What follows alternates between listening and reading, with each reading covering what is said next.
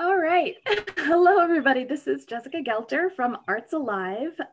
We're the regional arts support organization for the Monadnock region of New Hampshire and the surrounding towns. This is one of our lunchtime series doing little workshops on some local resources that can help support arts projects and small creative businesses throughout our region. We're super excited to have Jen Risley with us today, who runs the local crowd Monadnock and also works in the marketing department at the Monadnock Food Co-op. So, hi, Jen. Hello. Thank you so much for being with us here today. Thanks. And we usually start our events with something called a land acknowledgement. So I just want to take a moment to take a pause and say, Arts Alive, and I am streaming to you from the land that is called Endakina. It is home traditionally of past, present, and future Abenaki communities, particularly the Sokoke tribe, where I am right now. So I just want to acknowledge that this is the space that we are in right now and acknowledge and appreciate the privilege that we have in being here and continuing our work here. So with that, I'll just pass it right over to you, Jen. Thank you so much. Yeah, thank you. Thanks, Jess, and thanks for being here, everybody. So as Jess mentioned, I'm the program manager for the local crowd Monadnock, which is actually hosted by the Monadnock Food Co-op, my day job. So it dovetails nicely together. The local crowd, or TLC Monadnock, is a community-based crowdfunding program that empowers individuals to support the businesses and initiatives like yours, the ones that grow wealthier and healthier communities. So if you're new to the idea of crowdfunding, crowdfunding is a practice of sourcing small contributions from a large number of people to provide funding for a particular effort or particular pursuit. Whether it's a for-profit, nonprofit, we're here to help. What we do is we guide teams through the process of planning and executing a successful crowdfunding campaign from the very glimmers of it to the end, wrap up and all. So we want to help you turn your awesome community connections into financing. And since we started in 2017, we've helped 27 campaigns raise over $230,000 from 2,000 supporters in the Monadnock region and beyond. Doing this multitasking here. There we go. Oh, don't want to do that. So I just wanted to highlight two art-based campaigns that have used or are using the local crowd. Friends of Public Art, which you guys are very familiar with, Georgia. They raised $3,613 last fall to purchase a sculpture. And it was designed and created by a local artist. And then they installed it at the Keene Airport near a newly formed labyrinth. They also offered rewards. I'll actually go to their page. Sorry. So you can kind of see how our crowdfunding platform looks to the people coming to your campaign. So we have the top that has a video and a little captures how many people have supported your campaign, how much you've raised, what your goal is. This one is done. So the green bar is at the very top, which means that they raised more than they were looking for. So that's what we're always hoping for as well. That's not helpful.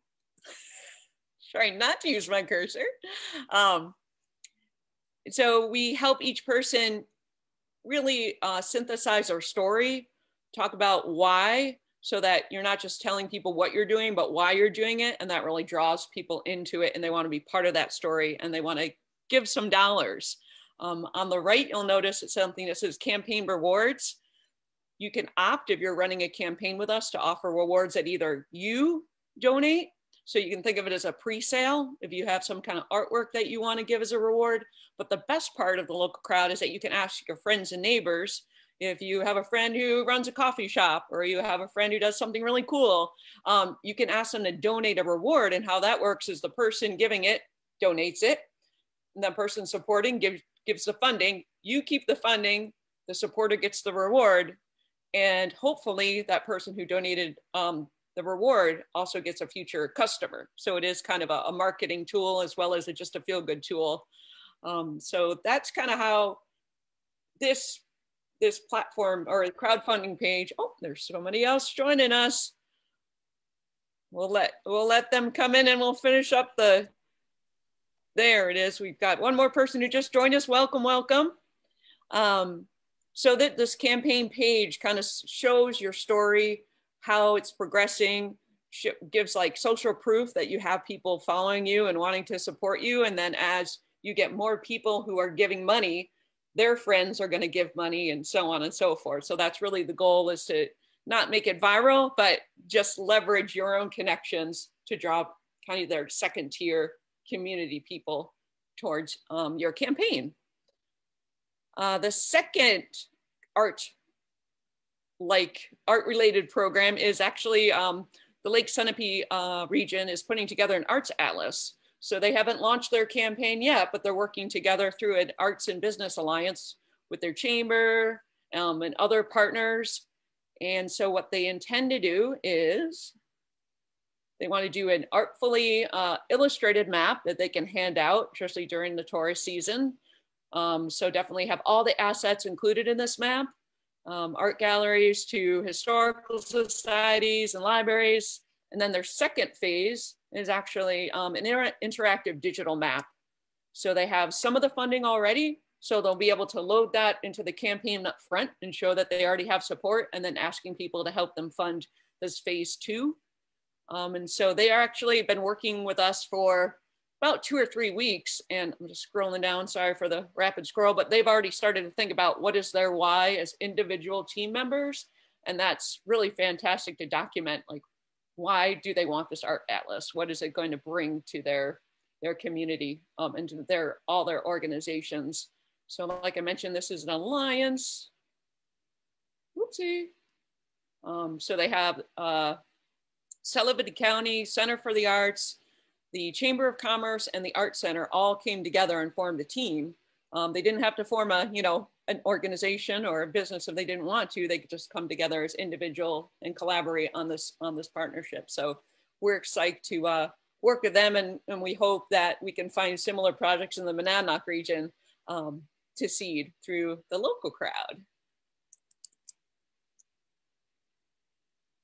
So let me see. So just to go back to my slides here. So really what I wanted to do, and I know that's only been 15 or 10 minutes, but I wanted to find out, like, what are you passionate about that maybe we could see together through the local crowd? I'd love to hear questions and what your thoughts are in terms of a campaign. And hi. Hey, Erin. Hi. Well, you know about my project. Yes. Yes.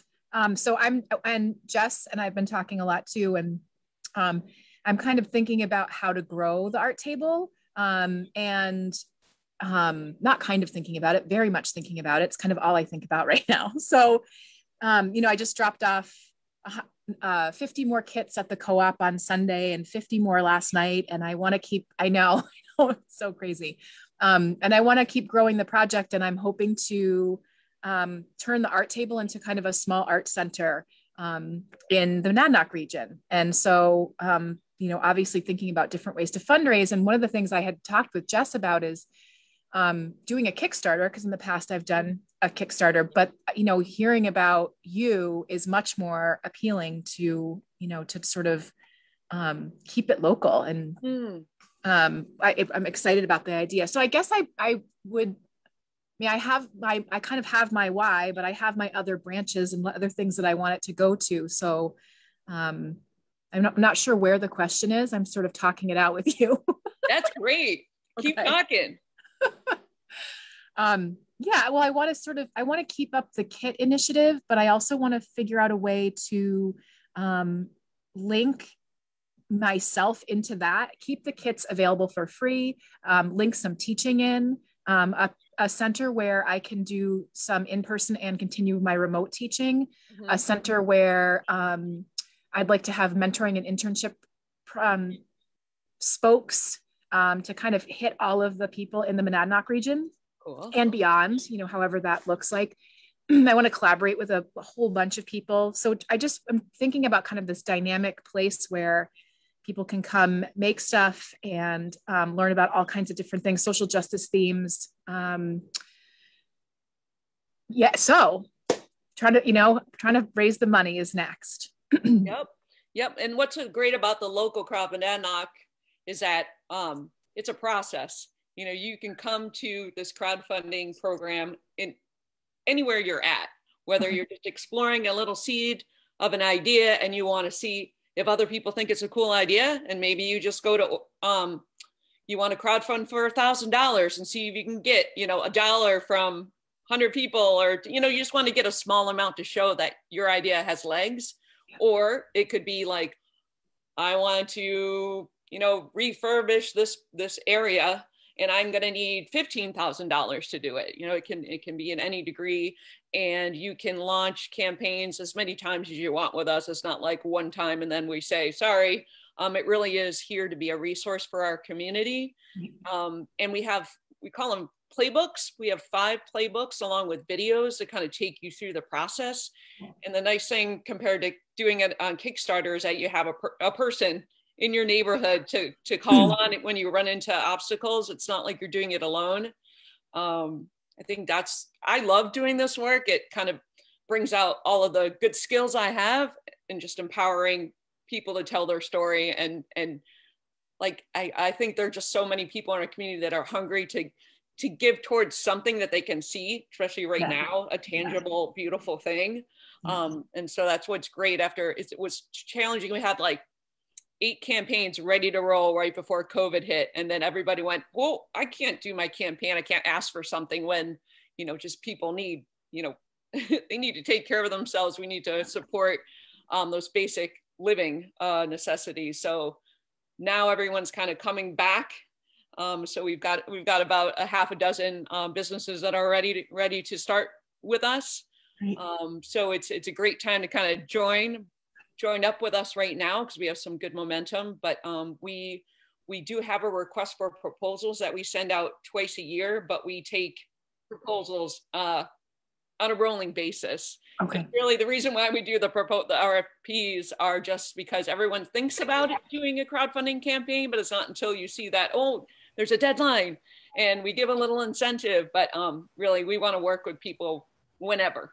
Okay. You don't have to wait for those things. Okay. Yeah. And then do you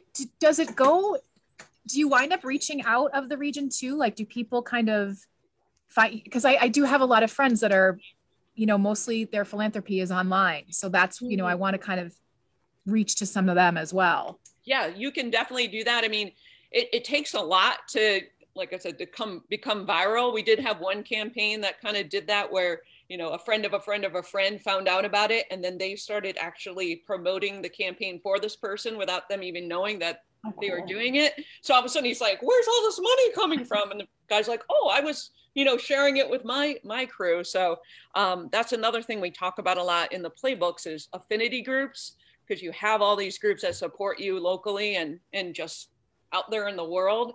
So making sure that you reach out to them as well to let them know that you're even thinking about doing it now. You don't have to, it's great to not wait until you have the campaign launched, because you don't want to be like going, okay, money, please. Right. You really want to be like hooking them in earlier and getting their email addresses, because that's really the best, most effective way to get supporters. Social media is awesome for getting people to be aware that you're doing it, but I can boost and post and share as much as I want on social media. It's not until I send that email, either a personalized one or an e-blast, where all of a sudden people start giving. Okay. They respond to that being asked. Okay. In that personal sense. Great. I think that's a really, really great comment too, is you can't just like post and put it up there in the world, like in a general sort of way. Yeah. Something you said when you were describing the crowdsourced fundraising like method was around the idea of it starts with your friends and their connections, and it is a social sort of excitement building. Yeah, it's I actually got trained. It's called the Local Crowd. It's a Wyoming-based LLC. And so we are a community here in the Monadnock region. There's another community in the Upper Valley, and then there's one in Wyoming right now. And so they always say, you know, crowdfunding is an art, but it's also a science. And so we're here to kind of let you know about both aspects. And since you're all creative artists, you know, you've got that down in terms of that beautiful story you'll be able to show people, not just tell people. And then we can help you with, you know, like, this is the reason why you do this. It might seem kind of strange. Like the strangest thing for me was when they said, okay, before you actually launch your campaign publicly, you want to already have 30% raised. And I'm like, well, that seems really random. But it's just from looking at all the analytics of past crowdfunding campaigns. So people who don't know you very well will see that you already have 30%, and they'll want to give, kind of like that positive peer pressure or excitement around it, where they don't want to be the first one to give because they're like, wait a second, why hasn't anyone given? So that's kind of part of the science behind one aspect of the science behind crowdfunding. Jen, this seems like a really great opportunity, like a really great learning experience, and the opportunity to raise a lot of money and a nice platform. What does it cost? Oh yeah, it keeps coming up in my head and then I forget to mention it. Thank you for that.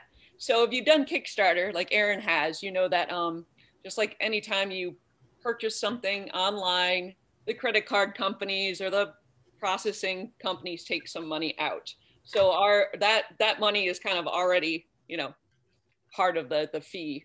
And then the local crowd, instead of making you pay up front for our services, is that we have a 5% fee on anything that comes through electronically. So if you get a check offline or you want to use your grant money as a matching challenge, we're not going to take 5% from you. It's just that 5% that comes in online. And then what we do is we reinvest that. 3.5% of it comes back to the Monadnock region so that we can do what we do. And then the other part goes to the Wyoming group so they can better the platform and give us more training and things like that. So that's how we're funded. Of course, you can probably guess that most of the work I do is volunteer at this point because we're still in those startup stages. But it pays in other ways, just in being able to help and make great connections with our community. So that's how we pay for it. Darn it. Jen, I'm curious, what are some of the like cool rewards partnerships that you've seen over the years? Yeah, let me think. Well, it's always great to see like, you know, Prime Roast and Brew Bakers and all of our great, you know, local businesses always support one thing. I know I had somebody who offered to do drone video. We have some folks that will have like, we actually, for the restaurant project, Laura Carbonneau is offering either an in-person or a virtual cooking class, a personal cooking class. You know, it can really get creative. It doesn't have to be something that, you know, costs you a lot. It could be something that you just like to do. Like Jessica, you got those cute kittens. It could be like, once COVID is over, you know, it's like, come on over and, you know, have a tea with me and just talk about Arts Alive, having that personal time to connect with you. A lot of restaurant owners, you know, it could be showing behind the scenes of your restaurant. So it's not meant to just be a sticker or a t-shirt or anything like that. It could be something very creative and very personal.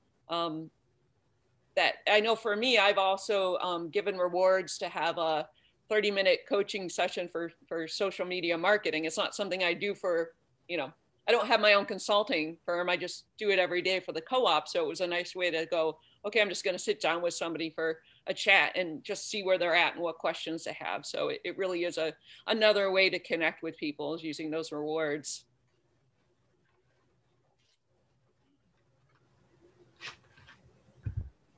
Lynn and Marcia, I see that you're here, and I was curious if you have any projects percolating or any questions that you might like to address to Jen today.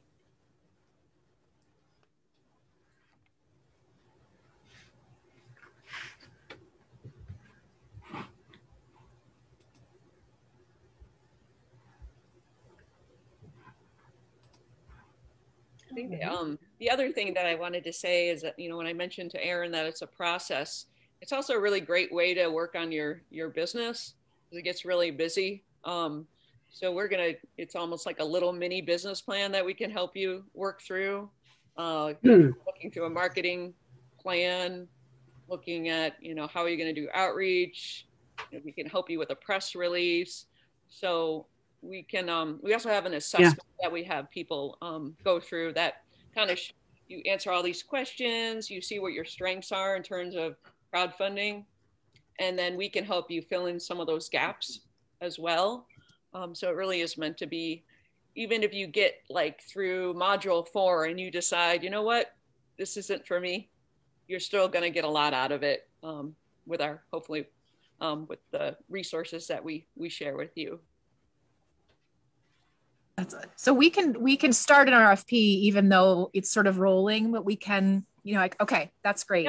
Yep. And then I also know that from the Kickstarter community, it really is a good idea to show support for other projects, you know, not just use the platform as, you know, something for your own. And I'm sure that's something that you are all looking at as well. I have to say, being like supporting other projects, even I love this stuff because it enables us to be philanthropists, even at the $25 level. Right. So, you know, supporting other projects has been really fun. And I learned the hard way too with rewards. I really like what you're saying. I never thought about that. I got my first campaign. I was so swamped because my rewards were like, I had way too many. Some of them were handbound books. Yep. No, yeah. That's another thing too, that, you know, we have a little section that just says, you know, how much is it going to cost you to actually fulfill this reward? Are you charging enough? Yeah, just to think through it, because it can become pretty overwhelming fast if you have like really beautiful things to offer, for sure. So that's the other thing that's been really nice, is that what we do have, we call them sponsored rewards from other businesses. We ask them if they would be willing to, you know, take care of the distribution as well, and that kind of takes a lot off of you. So you're not doing, you know, 25 rewards and dispersing them. You're maybe only doing 3, and then those other community members are helping you with others, because usually they can say, well, you get this gift card, but you have to come into the coffee shop to get it. And then they get you with some cool cookies or some other, you know, big smiles. So right. That really helps. The other thing with the local crowd is that if you only reach 50% of your goal, you still get that money. We really want to empower, you know, our teams to do the best that they can and decide for themselves. So if you raise 50%, but you can't really do what you committed to, you know, that's up to you to go to the supporters and say, you know, listen, we were hoping to get this much funding, but we didn't. So we're happy to give the money back to you if you want. But that's never happened. You know, that's the thing too with it's like Kickstarter. You're giving updates all the time through your emails, so that people understand. Usually if you said you're going to get a reward by a certain time, as long as you say, hey, you know, I just need a little bit more time to manufacture XYZ, and people are pretty forgiving as long as you are open with them. Jen, I'm curious, one of the things you talked about was this idea of teams. You mentioned, you know, having team members give reasons why they were involved or supporting it. Can you explain how a team plays into one of these campaigns? Yeah, that is also one of, besides thinking about your why, it's forming a team. Because if you don't have a team with you, you're going to have to be spending that many more hours every week on the crowdfunding campaign. You're not going to have all the skills at your disposal if you don't have a team. So you might be good at writing, but you're going to have another friend or colleague that's good at social media. So you really want to be thinking of the skills that you need to bring to the table. And again, it's that science. Usually teams of 3 or more people raise more funding than people alone.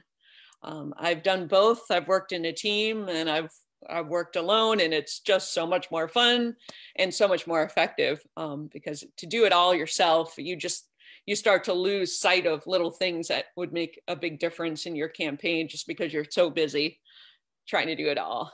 So teams are great. Wild question. what or how do you find those people? I mean, particularly these days when we're all so isolated in our own bubbles, you know, besides like asking your partner or asking your mother-in-law or, you know, well, how can you build those relationships outside your bubble to really make a strong and effective team? Yeah, I mean, for the most part, it's been just asking the people you're thinking of, because I never ask people for help. So that would be the first thing I'd say, hey, I'm doing this. Would you be willing to do X for me? You know, making it kind of a real specific ask, not, are you willing to come to weekly meetings? Because they'll be out the door. But if you could find some way to have them be engaged, usually people do more than what you ask them to do that way. And I think too, it's maybe even, I haven't tried this yet, but if do have an affinity group and you know that you haven't connected with an individual in that group, but you just go ahead and say, here's what I'm doing. Are you interested? You know, if there was a crowdfunding campaign kind of in early stages, Arts Alive could host one of these lunchtime events and then just describe what you're doing and what kind of help you're looking for and see who comes to the table. I don't know if anybody else has ideas. We've been pretty lucky that we've been finding, you know, it's just a matter of, reaching out to 2 or 3 people. But there are those who have a lot of trouble doing that and end up just going alone. We're not going to tell them no. We're just going to tell them it's going to be a lot harder.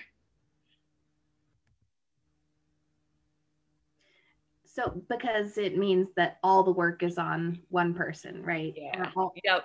And that means also their network is potentially smaller. Absolutely. Yep. It's true. So has anybody else done any kind of crowdfunding on other platforms? Because that usually bubbles up questions when you're like, well, this is how we did it on Kickstarter. Does that work with the local crowd?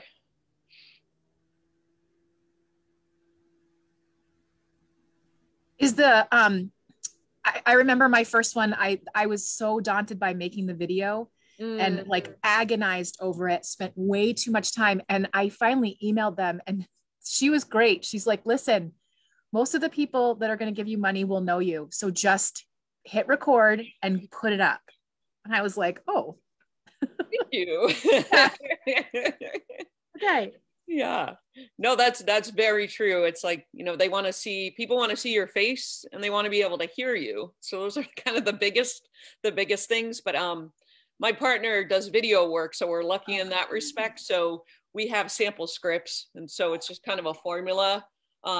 We usually say to keep it, you know, definitely under 2 minutes, and I think that's always something that not everybody wants to listen to, but it doesn't have to be long.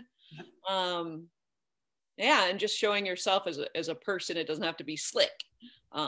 Yep. So just what the advice they gave you was spot on. And again, the science behind it is that when you have a video, you tend to raise more funding. Is there an example video you could share with us, or one that? I don't know how it'll show through YouTube. I know I sometimes run into that, but I can definitely share someone's with you. Should I do it through a chat or? Oh, let's play it. Then we. Oh, you want to go for it? All right. Yeah. Let me see here. Let's make sure that the audio settings are set to share the audio through the computer. So when you go share screen, click play. Okay, I have to come up. Okay. I'm going to go through the restaurant project because this, we upgraded our platform in January, probably before then. So it looks a little bit different. So I'll go to that campaign that I think is ending in 2 days.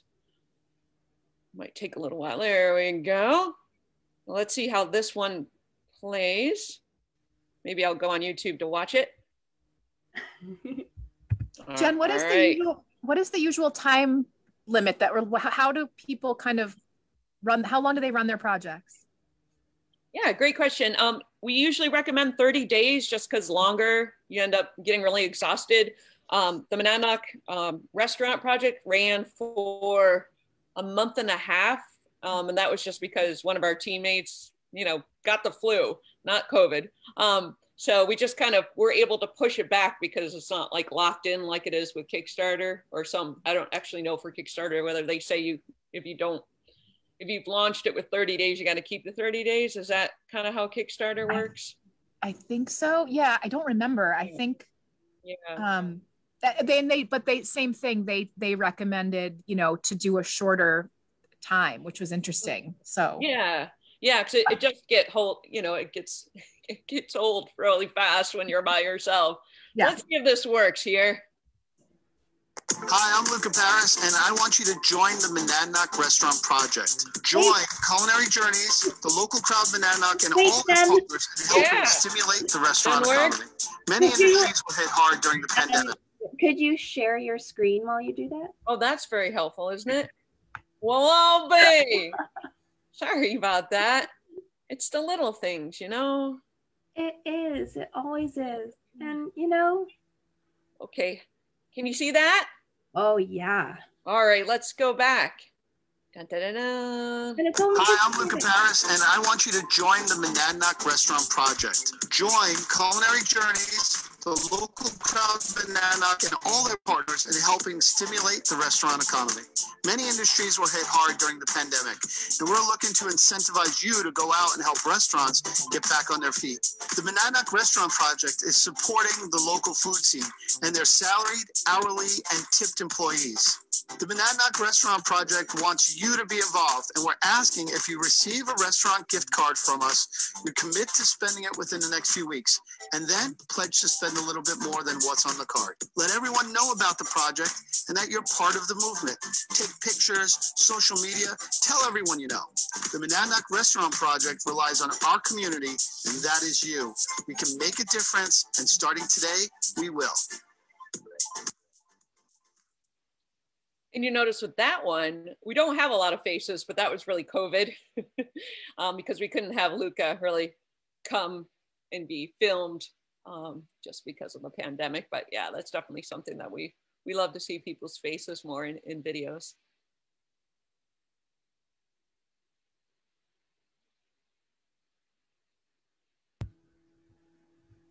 That was nice. It was very succinct and got at the sort of like emotional story of like, you're doing good in community and you're helping these real people. It did have faces. It had the faces of many people that were gonna be seeing the benefits from it, which was nice. Yeah. Yep. And that's something that in the storytelling part of the playbooks, really like making the supporters be the heroes. Yes, it is a campaign about you, but it really is making the individual feel like, wow, I can make a difference, or wow, I'm doing this with all of my friends and neighbors. So that's definitely something that's challenging to work through sometimes, but it can be really fun if you start to understand what you're doing and embrace those resources. Yeah, absolutely. And do you want to share anything else with us on this screen share? Oh, I don't need to. I'm still sharing. Thanks, Jess. We're going to watch the puppy dog video next if we weren't careful. Yep. That would be fun. I'd be okay with that. Maybe at the end today. Gosh, yeah. So we talked about the sort of mindset of this social network and ways that really impacts your success at this crowdsourced fundraising. We talked about building a team, like your core people who are going to really leverage their networks, storytelling and those videos and having faces and making the donors the heroes. I love all that. Is there what else should we be talking about when we talk about crowdsourced fundraising and when we talk about the local crowd? What else should folks be thinking about or preparing for or know about? Yeah, look, I think it's just knowing that you can come to me at any time. You don't have to you don't even have to be really sure if you want to launch a campaign. You know that I'm here to bounce your ideas off of one-on-one. we can start the process, you can end the process. I like what Erin said, you can give to campaigns that are happening now, just to see how it works. You could become they actually have these little champions. You can sign on to be part of the platform so you can see what's behind the scenes. So whether you're thinking about crowdfunding or you just want to see more artists use this tool, come see me. That was another thing I wanted to ask. It's not just for nonprofits. I was noticing it's for, the Sentinel had a campaign that you showed. And so it's not just, you don't have to be a nonprofit. You can be just an artist or a business or a. Yep. Or an initiative, a startup kind of idea. Yep. You don't have to be incorporated. So how does that work? How does that work? How does that work? So we use Stripe. So the individual or the campaign team has to have one checking or savings account, and the money basically from the supporter goes right into the bank account, your bank account. And then, the fees get taken out ahead of time. So like when Orchard Hill Breadworks did their campaign for a mill, they were probably at the halfway point and they had enough then to put a deposit down on the mill. They didn't have to wait to the end. They could just go, you know what, we feel like we've got enough. And so we'll take that money, put a deposit down and keep crowdfunding for the rest. So that's kind of nice that you can decide, as soon as that money starts rolling in, how you want to leverage it. That's amazing. That's huge. Oh. Oh, that face. Wow. That's huge. Possibilities have just opened up, huh? Yeah. Not gonna sleep at all tonight. Right. And you can, like, I know that the Art Hop didn't end up, continuing, but the original idea of the Art Hop crowdfunding campaign was just to do a little bit for lights, and then a year later or 6 months later do a little bit for another thing and another thing. So it was just like, instead of having to invest all this money in something really big and all this time and really big, they're like, let's just package it up and get it started. And it is a great marketing tool, especially if you take the time to send out a press release and you've got a really unique idea. It's probably going to get picked up locally, if not in other places. So it is that, how else can you leverage? Sometimes it's not even the money, it's other things that come out of this. How can you best leverage those other beautiful things that come out of crowdfunding? Wow. And of course, I'm always talking about the positive side of crowdfunding, but it is a lot of work, and it can be stressful for people, but that's what I'm here to kind of touch base, keep it real. That's awesome. Yes. This is Go ahead. This has been awesome. I have to jump out because I have to go to another meeting, but this was just so timely, and I really appreciate it. So oh, cool. No, I'm glad you can make it. It's so much more fun to talk with people than talk at people. So I know. I totally agree. Thank you both so much. Yeah, thank you. I'll see you. I'm sure I'll see you both soon. Absolutely. Okay. Take care. Bye-bye. Well, thanks, Jess. Thanks for all the awesome questions, and thanks for having us. Well, and thanks for putting like a friendly face to this whole program. It's less scary when there's like, oh, it's just Jen. I can just Jen. email Jen, and it'll be great. Absolutely. Yep. Oh, great. So again, do you want to put that slide up with your contact information before we sign off today? Sure.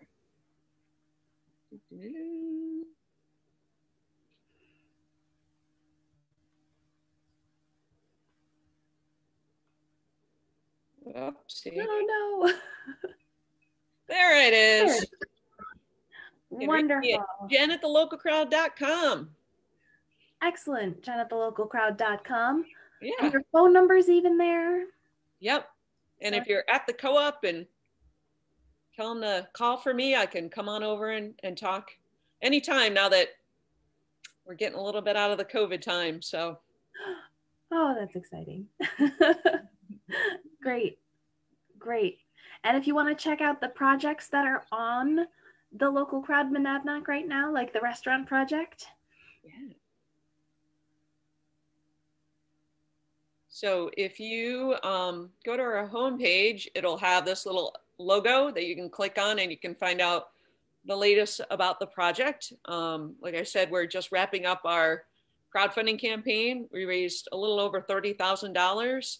And then it just talks about how we're actually running the show and what kind of things we might do in the future. Because this was all about, you know, responding to the challenges that restaurants are having because of the pandemic.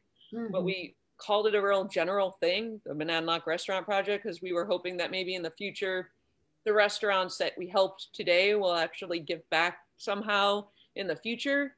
Also that we can take this model of when maybe a certain industry or a certain location has some kind of hardship, and we can take the same model, you know, fundraise to do gift cards that we give to people who are going to spend more than the gift cards are worth.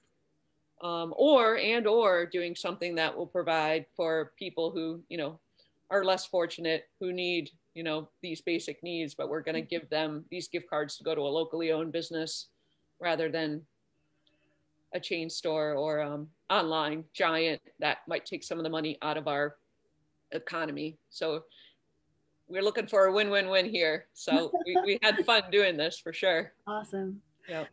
Well, thank you so much. And thank you for all you do for the Monadnock region and our local businesses and our small businesses and everything. Well, thanks, Jess. I appreciate being here. Absolutely. All right. Have a great afternoon, Jen. Bye-bye. Bye, everybody. Bye. Check out the local crowd Monadnock. Yeah.